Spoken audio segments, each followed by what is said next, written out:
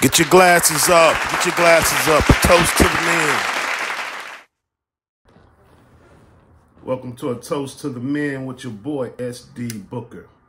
Thanks for joining me. Thanks for the support. Before we get started, go ahead and hit that subscribe button, hit the like button, and let's get it going.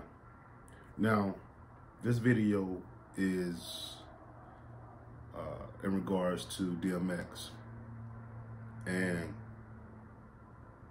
his medical condition. Reports are saying that DMX OD'd and he's in critical care condition. Some reports say he's brain dead. Now, a couple of days ago, I made a video about George Floyd and former officer Derek Chauvin, not sure how you pronounce it. In that video, I touched on how both of these guys did not master or were not able to manage their dark sides. And that we all have dark sides, but we have to manage it. And when we have to tap into the dark side, it has to be rooted in righteousness. Man, this is a prime example with DMX, a man that let his dark side take him over. And really, man, I don't even know if you would call it a dark side, even though he made a few albums about darkness and a few songs about darkness. But this drug thing, man, this is demonic. This is a demon that, this is a stronghold that can take you over and corrupt generations. And by the way, this is a cigar, not a blunt. Doesn't have the ring on it. Every now and again, I like to buy cigars from the locals. And a lot of times the locals don't have rings, the paper wrapper around their cigars. So, you know, I always wonder why.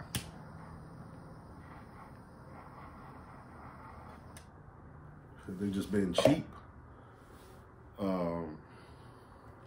Yeah, anyway, it's not a blunt cigar.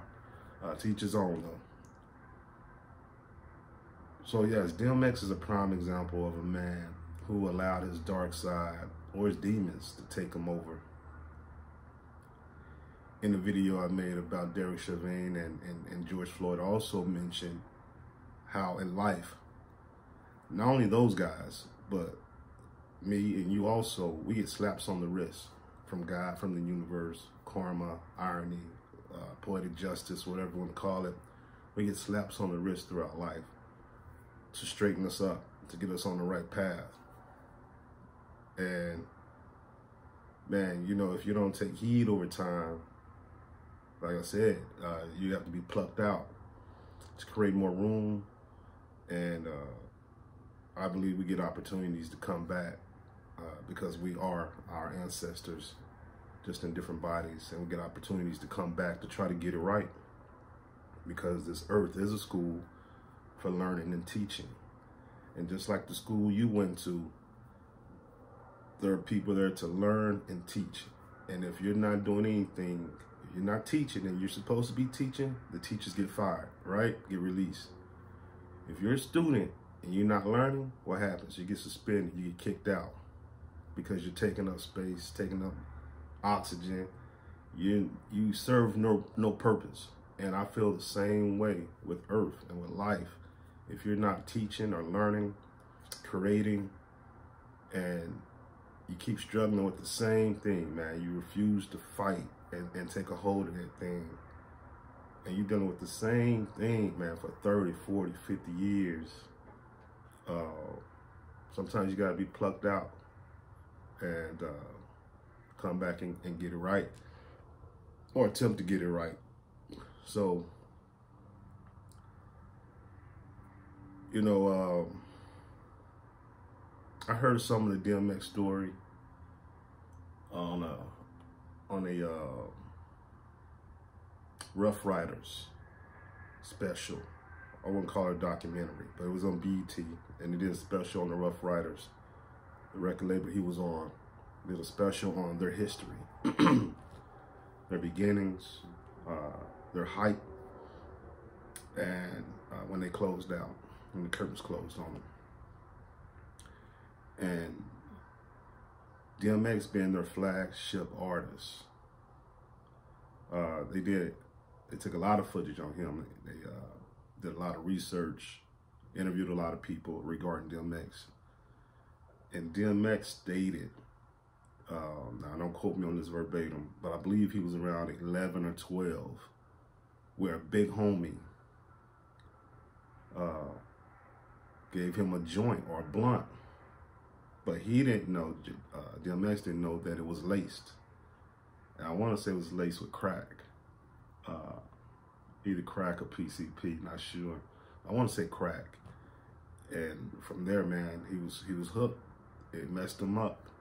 And he got really emotional when telling that story. You can tell he was still dealing with that. And obviously, he's still dealing with that time right now. But, you know, before that incident, he was 11 or 12. Before that, DMX already had issues. He already had family issues. There were already abuse issues in his life. So I believe the drug was just a clutch to give him an excuse to mope, to live in his sorrows, because he had low self-esteem before he even took the drugs. And man, you know, we got to be careful. Now that was unfortunate, and that was really wrong for that older gentleman to do that to DMX. But man, we got to be careful about using things as clutches and making excuses and wallowing in our sorrows. And I see throughout the years, I've seen DMX do that a lot. Just wallow in the sorrows about his mom, about his way he grew up. Man, you got to get out of yourself. Now, as it may be how horrific or bad DMX grew up, someone had it worse than he did, I guarantee you. So you have to look at life with the half glass full, with the glass half full, not half empty. You got to be grateful about what you do have and not focus on what you didn't have. You know, none of us have a perfect life. I didn't have a perfect life. You know, I didn't have the perfect mom. I didn't grow up with a father. Man, I go on and on. Grew up in the hood. And I did some things, but I'm never gonna mope and blame all my bad decisions on my environment or my mom or the lack of a father. I gotta take responsibility. I gotta be accountable and take a stronghold over that situation, over my life, over my decisions. Gotta be strong-minded. And you gotta step out of yourself. Don't just live for yourself. You gotta live for others. You gotta want to leave this earth setting a good example, setting a good mark, leaving a good mark on this earth. And yes, DMX, talented brother, talented rapper.